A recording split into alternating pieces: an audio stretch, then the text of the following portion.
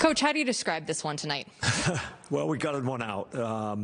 It probably wasn't our best game of the tournament, but it's hard. You know, I watched all the other 3 games today, and I watched the other 3 teams that were favored to win all struggle also. You know, it's a hard game. It's hard to knock someone out of the tournament, and you know, we had some good chances to open up the game in the second period, and their goalie made some saves, and I liked our third period, even though they got one on the power play. I liked our third. I liked our response after they scored.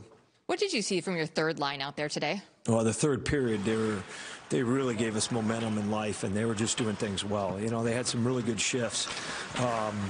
You know, and Farinacci took one hard to the net there. That we knew that coming in that's how we were probably going to have to score against this team. So big moment for us. I think they've scored every game now, our third line. So big moment for us, and you know, really we were kind of able to take a breath on the bench then.